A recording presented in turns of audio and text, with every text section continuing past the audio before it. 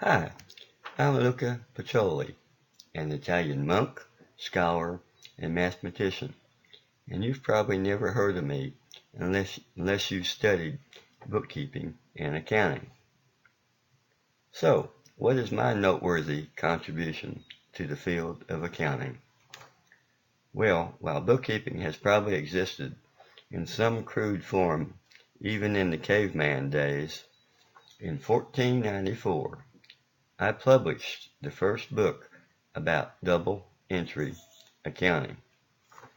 While I did not invent the double entry bookkeeping system, I'm often referred to as the father of accounting.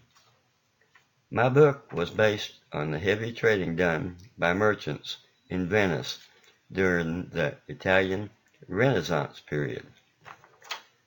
My system included what modern-day accounting refers to as the accounting cycle, and I explained in detail what records should be maintained, defined accounting terms, and what formal reports should be prepared to indicate the financial position of a business.